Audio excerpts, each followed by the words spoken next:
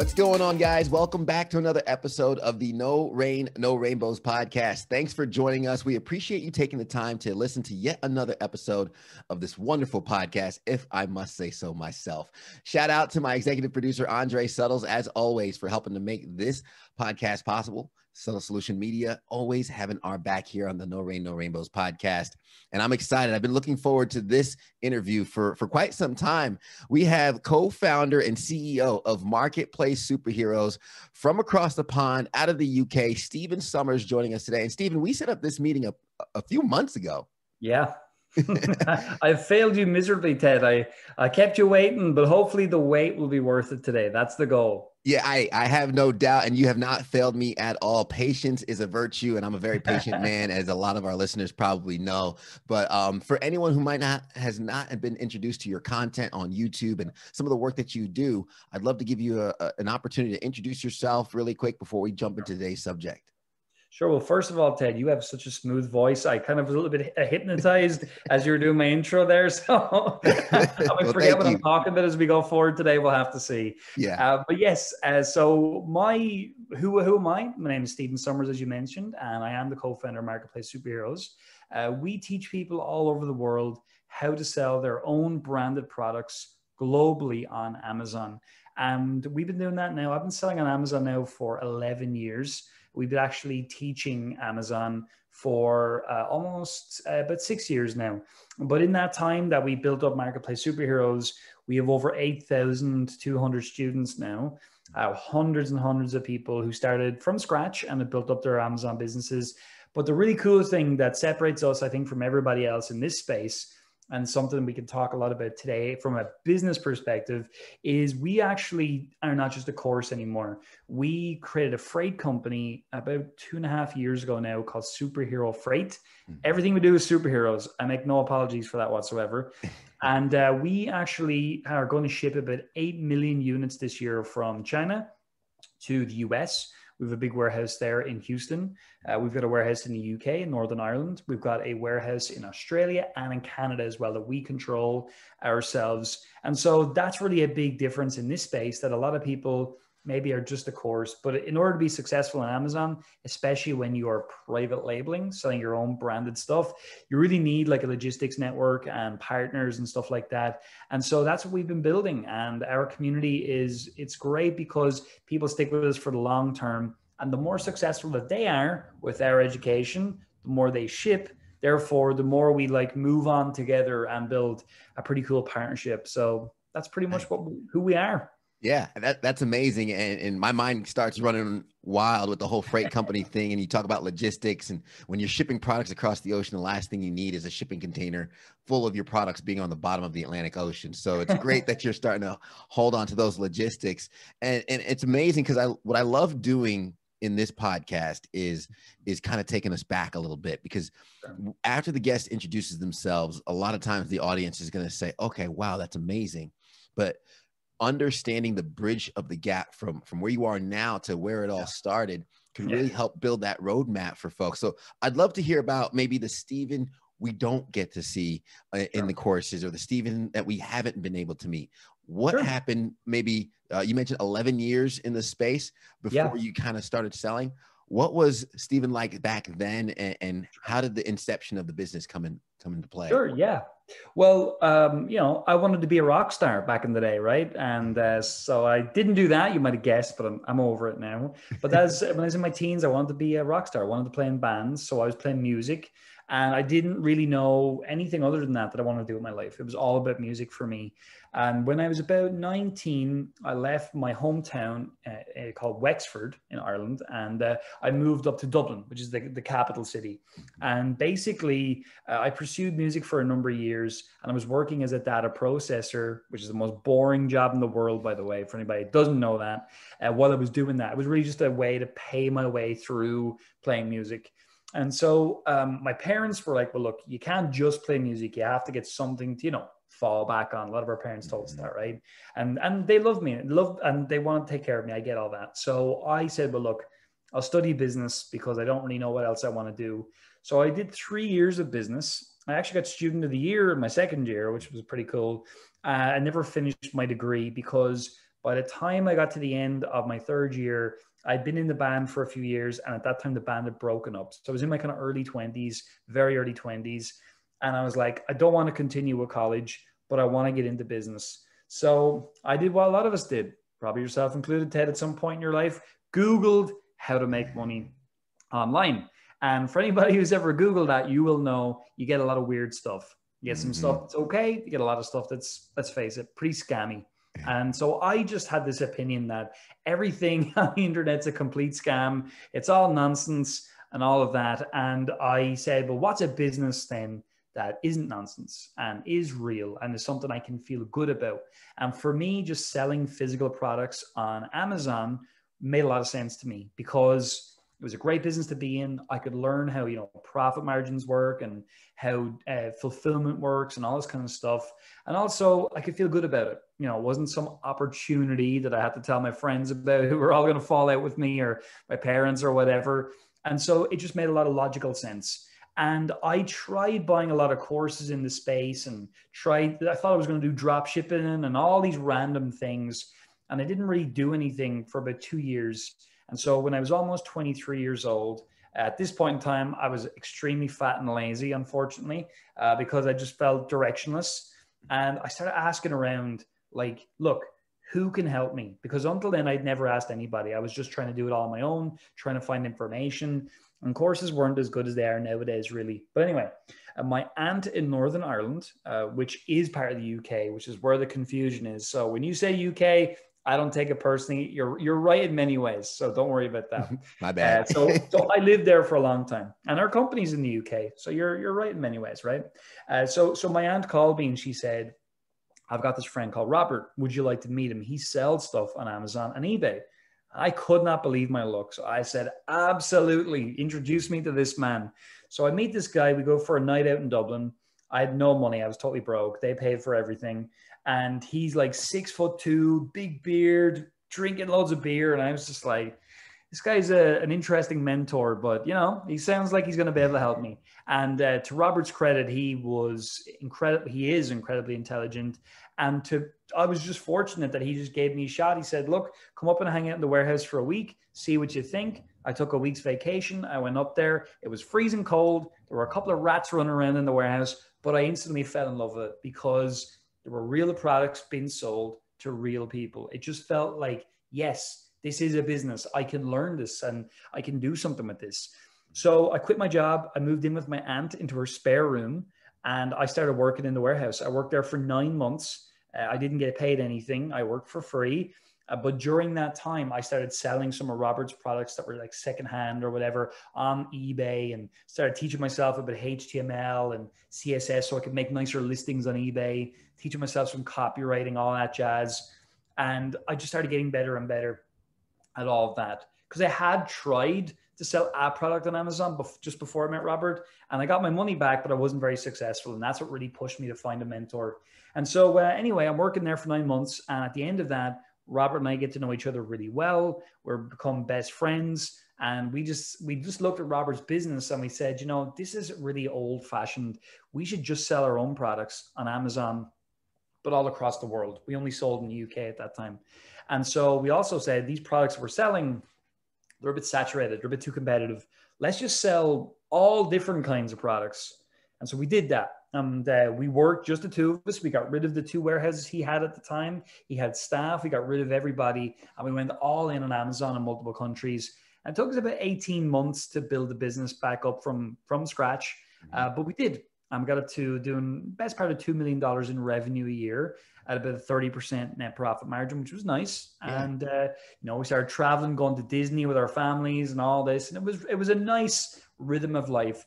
But really then 2014, after doing it for a couple of years, people started asking us, like, how are you 2 weirdos, like, traveling around and you got a business going, what are you doing? Yeah. So we started showing people who we knew and then word spread. And then we brought our program online and it grew from there, which we can get into, obviously. But that was the beginning to the start of Marketplace Superheroes.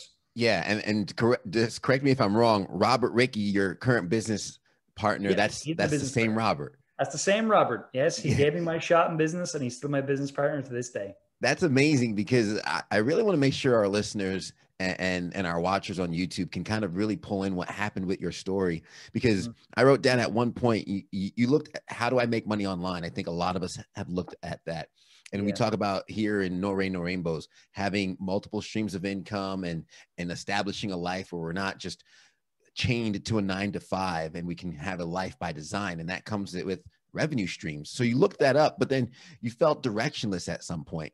And it wasn't until finding a mentor, someone to kind of take you along the way, that was helpful. But the main thing that you said that I really touched on was when you started working for free.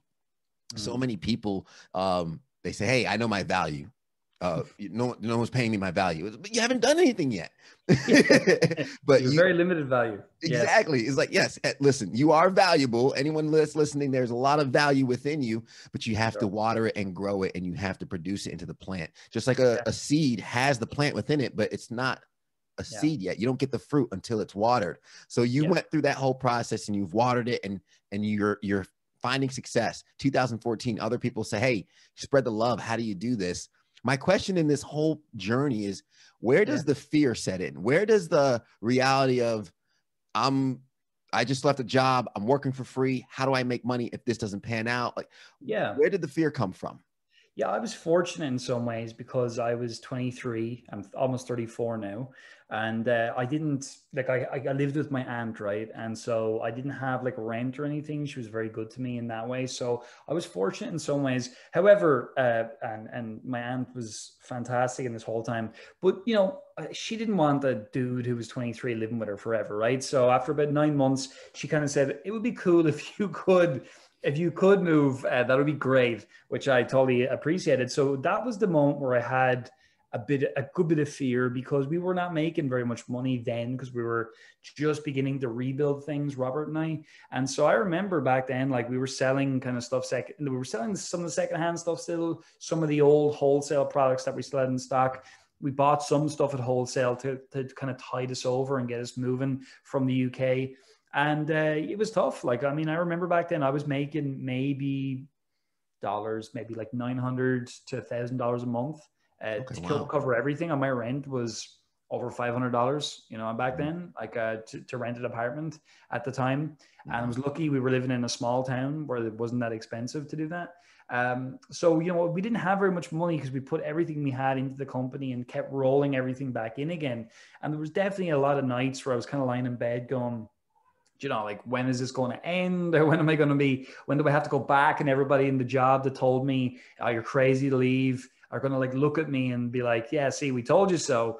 So it was definitely a lot of nights like that. But like everything, I think I learned back then, which was really helpful to me, it was from Dale Carnegie. And in his book, Stop Worrying and Start Living, he says in the first chapter, you've got to live in day-tight compartments. In other words, like, don't be thinking too far ahead. Don't think about the past. Live in today, take care of today, and tomorrow will take care of itself. And so for a lot of that time, as we were transitioning and rebuilding, I was just living day by day. And it really helped, because you can control today. And that's big. Whereas what we do where we feel fear a lot of times is we are simulating the future, and we're not always very good at simulating the future. We're simulating the future based upon our current bias or whatever we're thinking right now. So that was very helpful to me, still is to this day, by the way. And a lot of people listening, I'm sure you maybe have simulated the future when you're panicking or something like that, and you get yourself into a really bad situation. So that was helpful then. But yeah, there was a lot of those times, but we just worked through it, and day by day, brick by brick, we rebuilt things. Yeah, it's amazing hearing that, because great things don't happen in great increments. They happen in the small, little added up increments after a consistent period of time, which your story is a testament to that. And as you start getting that success, you start teaching students. And just for some value for some folks listening, because we've spoken about e-commerce, drop shipping, we've spoken about Amazon FBA, private labeling, and things like that. Being someone who teaches a lot of people how to start their own business and sell on Amazon globally, what have you noticed as one of maybe the biggest obstacles that gets in some people's way from really kind of getting into their personal success? Yeah, there's a few main obstacles. I suppose there's like what people believe, and also, well, it's all beliefs really. Like, I mean, so a lot of people believe, oh, it's going to be hard, or Amazon's saturated, or something like that.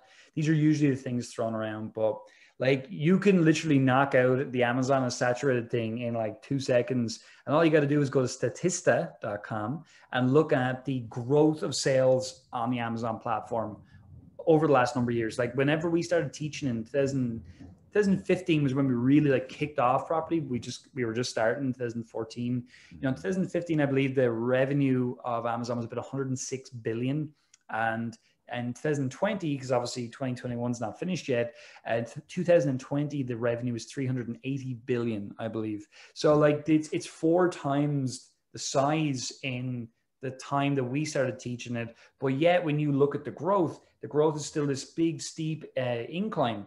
So if it's saturated, it wouldn't have an incline. It would just kind of like go really slow or flatline or whatever. So the saturation thing is just crazy. So that'd be one of the things. Then on from there, it'll usually be around capital and investing money into a business, right? And I know this because when I started, I was like most other people. We seem to have this like, I don't know where this belief came from, but it's like, you know, well, I should invest as little as possible and then I can make loads of money, right? And I think that comes from just like the fact a lot of us were brought up working, our parents were working in many cases, and was like a cultural thing that no one really like. I love my parents. They're awesome people. They're great. But at the end of the day, like, you know, my parents don't really know how business works. They've always been an employee, and that's cool. But like when you're in that situation your whole life, then you just don't know how something works. Therefore, you're like, it's probably hard, it's probably a scam, whatever. And so that kind of gets passed down to the next generation. So I had all of that. I just thought, well, oh, putting money into a business is not risky. Oh, selling stuff online is not risky. When really, like when you get into it, you realize it's really not risky when you do the research and you're bringing in the correct products. What's risky is I'll just sell any old thing and I'll just do a container of it, which would be crazy. Like that's risky. But when you have a structured process and someone who knows what they're doing showing you, it's really not that risky. But you really do have to be prepared to put money into any company. It doesn't matter if you're drop shipping. People have this thing of, oh, if I'm drop shipping, I'm never touching the item and I don't have to buy in bulk. You got to buy ads, you know, that's where you're gonna have to drive traffic some way if you're not using like an Amazon. So there's never a situation, in my opinion, where you are truly, especially in e-commerce, where there's just no money going to change hands. And so you've got to get comfortable with the fact that you're going to invest money. You're going to invest a couple of $1,000s to get yourself established and get yourself moving.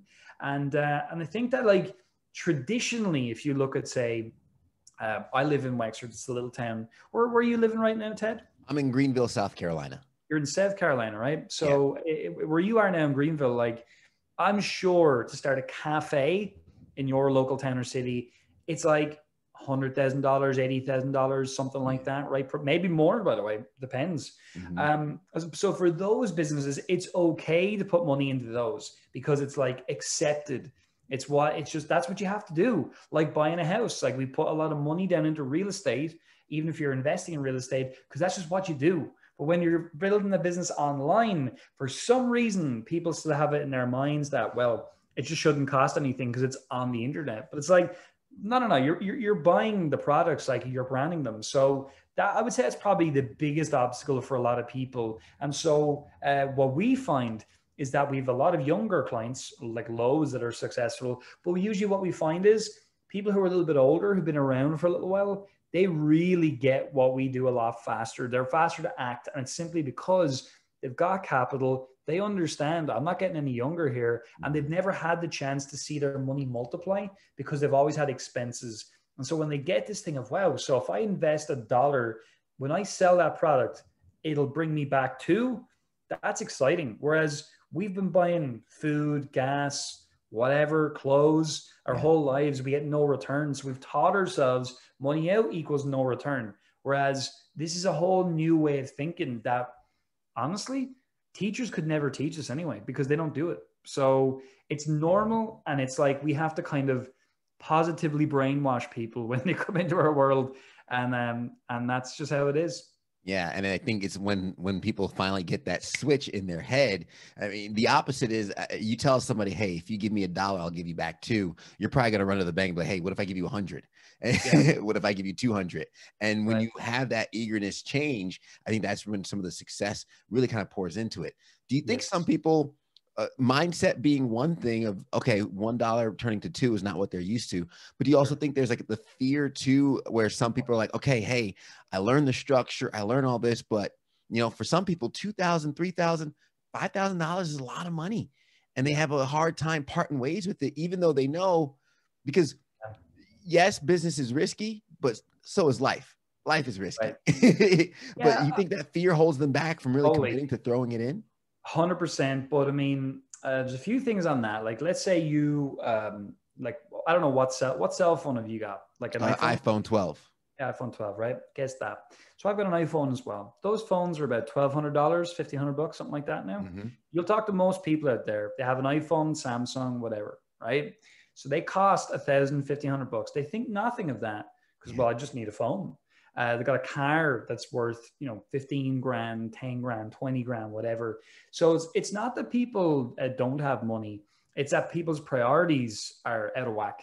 And so I was the very same, right? So when you realize that, you're like, well, could I drive a car that's not quite as nice and start my company with the balance? And the answer is yes, but only if you're committed. And so what you'll find is that most people, they come into a few situations, they're are interested but not committed. It's a kind of a cliche now, but Mm-hmm. it's very true. So that's the first thing. And I suppose the second thing, and this is going to sound a bit harsh for people, but I had to hear this too myself. If you do find it hard to come up with $2,000, you got a problem. Something's wrong. Like, something is wrong. You don't have skills that are valuable enough to get you more money. You don't have income streams like you talked about that are making you money, and you're likely putting all into a job that's paying you an amount of money that's not enough. So that was something that happened to me. I realized, man, I've got to learn how to make more money. I don't have skills that are valuable enough. And so that's what brought me on the journey of learning how to do things like sales, copywriting, and these valuable skills that make money. And I feel like that's the problem for most of us. We just don't have skills that are valuable to other people in a way that they'll pay you a lot more for those skills. So for me, if I was giving advice to my younger self now, I would say to that person, go and get yourself a really great skill like sales or something like that. Go out and make money doing that. Make a nice piece of commission. Take the money that you're making now and invest that into something that can in time become passive. And I feel like that's the problem with a lot of younger people. They're stuck in jobs that pay badly. So get your skills, improve your skills, and then it won't be a problem. And it's like what Kiyosaki says, right? Mm-hmm. If you have 100,000 in your bank, let's just say, right, and then an investment comes along and it's $15,000, well, that doesn't feel too painful because you've got 85,000 left. However, if you've got 15,000 in your bank and someone says it's $15,000 to start something, not that an Amazon business is, that's very scary. Even if it's $8,000, it's extremely scary because most of your capital is now gone. And that is really more of a reflection. Your bank account is a reflection on the value that you're putting out today and the value you're creating. It just is. And so if you're not making the money you want to make, they're the shifts you've got to make first of all. Yeah, I love that answer because I've told my fiance I'm 3 or 4 decisions away from being broke, but I'm never going to Mhm. be poor because I've built a number of skills. And when we talk about, hey, the average millionaire has 7 streams of income, the Mm. first income is earned income. It's the Yeah. first thing you do, and that comes from acquiring skills, improving your ability and your value to others around you, and then that Yes. earned income can then in turn become something you invest in, whether it be a business or simply just putting into a 401k. And for the folks who have that earned income and still think to themselves, well, how can I come up with $2,000? Reassess what you're spending your money on. Like you mentioned, the priorities being out of whack. There are people who have the latest technology, the iPhone, the iWatch, and the Yeah. headphones and the Jordans, Yeah. and they're like, I can't come up with $2,000. You probably have $2,000 on your feet. Yeah, and you're probably going on vacation and this and that and the other, and it's costing money. And so opportunity cost is an interesting concept, right? And it just basically means that, well, when you do something, you're giving up something else. There's an opportunity cost. And so every time, like, if you're not making the money you want to make and you are spending money on things that are not giving you a return, you are in fact, you're experiencing a massive opportunity cost. And I think as well, it's tricky because what the internet puts out then, and we're in kind of an interesting time when you're interviewing me now, where, you know, yesterday, I've been very up to date, and I don't know when this is going to go out, but yesterday at the time talking today, we had a bit of a crypto crash, right? Yeah. And a lot of people were panicking about the crypto crash. But anyway, we're not going to get into much into that, but that's an orchestrated crash for people, and they're going to all get back in, it's going to move back up again, blah, blah, blah. Point is, though, there's a lot of people out there that heard this crypto thing is making loads of money. And so they kind of went in like gambling on it and thinking, this is how I'm going to get rich quick. And that's a problematic thing. You know, when you are a slave to opportunity like that, you're just like, oh, well, what's the biggest, best thing? How am I going to make the most money possible? You're kind of looking at business like it's an event, like an event of wealth. So I won the lottery and I made loads of money. I put money into this stock and it blew up and I made a fortune. And the media features those kinds of stories. Like, it's so interesting. The media wasn't talking about crypto at all here in Ireland, right? We had a crash yesterday for one day. It's all over the media now. Oh, it's the biggest crash. Oh, get out quick, and all the rest, right? And so it's the same on the other side. Maybe you watch Shark Tank, something like that, see someone becoming really rich, or on YouTube, Instagram, whatever. You're seeing all these people making all this money, which seems quick and big. But the reality is that events of wealth, you can't rely on them. It's all what you said. It's process behind the wealth. And I suppose that's the thing like, I'm doing this 11 years now. I'm in business 11 years. It's not like 1 year, 2 years. I'm doing it a long time. And over that 11 years, I've built up a lot of skills, just like you said, you're building up. And I've built up money, and I've built up, you know, client bases and all these kinds of things. But it took time. I started out with nothing, and I started out with no following whatsoever. So I suppose, I hope my story inspires some of you that I'm an 11-year success story. Now, over the last number of years, I've always made money the whole way through. But I suppose in the last maybe 3 or 4 years, definitely in the last 3 years, that's when my wealth has started to really take off. And I've been able to invest in these other vehicles, like crypto and things like that, without the stress, because I have capital to do it. I mean, we could do a billion talks about all of those kinds of things, you know, the best way to use money and all that. But what I'm really just trying to drill into everybody listening today is, you know, when you see all these outliers that have made money really fast doing this one thing, it's only ever going to be a tiny number of people. And if you really look at the story, there's always a story behind it. The person that just finds the idea and becomes rich overnight, I'd say there's like none really when you look at the story, you know? Mm-hmm. I use the story of someone was like, oh, it took the founder of Snapchat when he sold it for $2 billion or whatnot. And they said, oh, he created it and then 3 years later was a billionaire. I said, no, he wasn't. He didn't make it in 2 years. He worked in tech firms. He spent years, almost I think a decade in the realm before he created this idea that made him $2 billion. And you're so right, where a lot of folks live in an instant gratification type world, or I call it the microwave world, where you don't wait till the buzzer goes off. It's like one, and you pull it out before the popcorn's done. And so many people try and get there that so fast. I love the fact you said process behind the wealth, because I had one of my mentors tell me how a good business has projections. If you can't project accurately or within a range, obviously there's going to be a range of uncertainty, but if you can't have a good idea on what your next 3 or 4 years are looking like, you don't have a business, you have a dice roll. And yeah, like it's true. But you know, that's an interesting point from your mentor as well, because what age is your mentor? In like 50s? Well, the one that was talking about 45.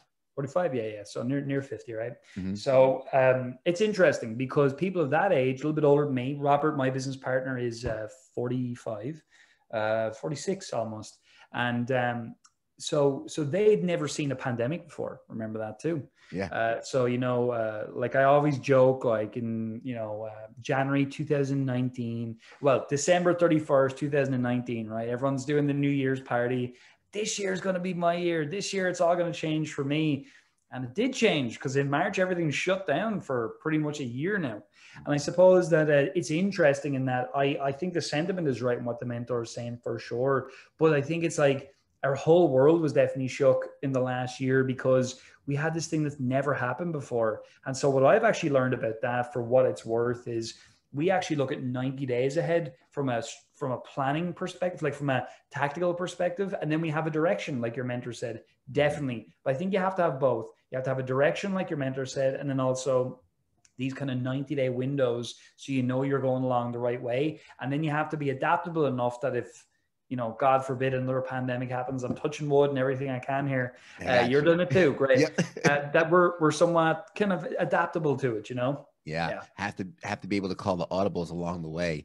I do want to use the rest of the time we have left, what little time we have left, talking about kind of more of the current, because like you mentioned, the process. And now that our listeners and viewers have an idea of Stephen from 11 years ago to now, and you mentioned the freight company, I'd love to hear kind of the rainbows that are going on now. You mentioned the past 3 years, really starting to make the money with the wealth and adjust things.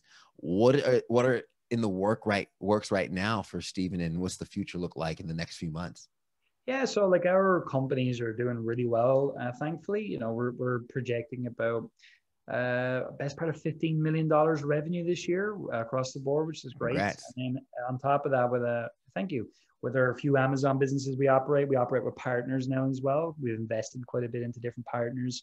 We document some of them on our YouTube channel just to inspire people and show them, when you put money in, this is what can happen. One of our partners, Ali, actually, it's such a joy, because this guy was an airport security guard just a couple of years ago. Yeah.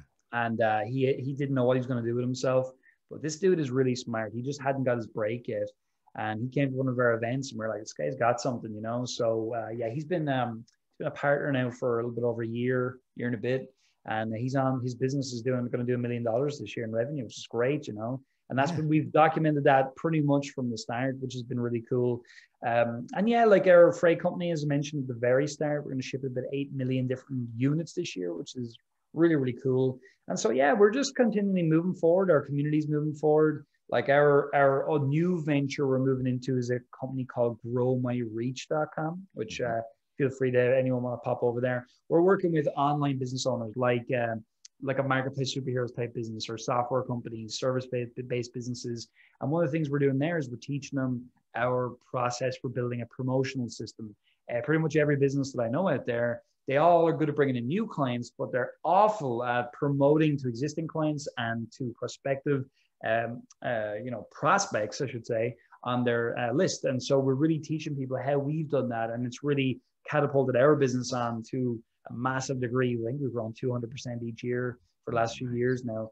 So that's something that we're starting as well, which is really exciting. And I make a good bit of money in my businesses, which is great, but I really don't care so much about money as I used to.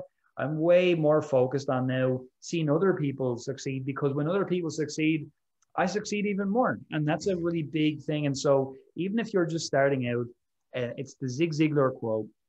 I think it's a great one. It's, if you help enough other people get what they want, will get what you want. And that is so true. That's one of the truest things ever. And I would just add to that, when you become a go-giver, not a go-getter, a go-giver, you focus on what can you give to other people, even people who are way ahead of you and you want to work with them. Okay, well, what can you give to these people? What problems can you solve and package up for people? And that's really the key for all of us. Yeah. And that's amazing, because one of the questions I did write down, I didn't get to ask, was, having all your success, what makes you want to start teaching others? But I kind of had that inkling is, when you start to see the possibilities of what others can accomplish, you want to help them do it. And what good is having all this knowledge and all these accomplishments if you can't share them? And I love the fact when you talk about increasing the value of someone's audience, because there are so many people who's like, okay, if we want to scale up, we got to get more customers. Yes. Okay. Your average order value could be $30 and more customers, but how can you increase the value of the customers you already have? Right. Target them, resell them, maybe package a deal with them. Or if you sell a product that has refillable cartridges or something, not only do you get the client with the initial purchase, but then you can have the prolonged client for the refills, much like the Swiffers, where you have to keep buying those little pads. That's right. You're a Jay Abraham fan like me. Absolutely. 3 ways to grow a business. It's the best thing ever, for any company. You just focus on that. You cannot go wrong. It's my favorite business philosophy, I would say. Yeah, Yeah. I do appreciate the time today, Stephen. And I want to make sure that everyone following the podcast can kind of get in touch with you, utilize your course and your YouTube channel, and learn the amazing amount of knowledge that you're sharing with so many people. So hopefully some of our listeners, as we talk about no rain, no rainbows, part of getting out of your storms, a lot of these storms can be brought on by money. That's why I want you guys to be financially successful so you can have the life that you deserve and live a life of intent. So Stephen, I'd love to know what links or what call to action folks can follow up and get in touch with you. Yeah, so you can go to marketplacesuperheroes.com to learn more about the Amazon stuff, and make sure HEROES and heroes at the end. The other thing, you definitely go check out our YouTube channel. We put a lot of work and effort into that, as you mentioned. That's a great spot to start learning. And then the final thing, if you're an existing business, you want to learn how to grow, growmyreach.com is the other link there. I love that. And I'll have those all those links in the show notes as well. So anyone's listening on their app, they can open up the show notes, hit that right away, and they're already on those destinations. Stephen, I appreciate you guys spending time with us today. I'm going to run down some of the tidbits you left along the way, some of your story, just in case some of the listeners lost it along the way. First, how do I make money? It's a question some of us, I'd say most of us, have asked ourselves. How do I make money? How can I become valuable? And then you might stumble on a lot of those scams and whatnot. I love how Stephen said, I found something that was tangible. I find a product, I sell it to someone, I can see it, I can feel it, and there's full transaction there. And the fact of the matter is, in online business, we're so used to spending money for brick and mortar. If I'm going to buy a house, of course, I'm going to spend money. If I'm going to buy a coffee shop, I'm going to spend money. But when you think of an online business, you think of just pulling up a website. There's still capital that's needed because you're still starting a business. Live in today, so many of us want to look into the future, and if we get scared about what might happen, what's going to happen 2 years from now, what's going to happen tomorrow, we can't control that. Focus on today, do the best you can, and follow those days one by one, and you'd be surprised at how those consistent days can lead to something great and build that wall brick by brick, as Will Smith would say. And of course, money out, no return. That's what we've been used to. We're used to spending money and not seeing anything back. But once you learn the process of being able to invest in a business or being able to invest in a process that provides value to someone, you're going to want to pour into that process and into that mechanism, which would be your business, even more, to see it grow, see it impact and help more people, scale it up, and in turn, increase your value. And of course, if you are interested, you definitely need to reach out to Stephen as he continues to help so many entrepreneurs around the world. I hope you guys enjoyed this episode. Stephen, thank you one more time. And to everybody who made it to the end, we appreciate you. Share this with a friend. If they've been talking to you about starting an online business, if they've been talking to you about selling on Amazon, tell them you know how they can do it globally by sharing this episode. And of course, hit that like button, hit that subscribe button. We have new episodes every single week. I wouldn't want you to miss it.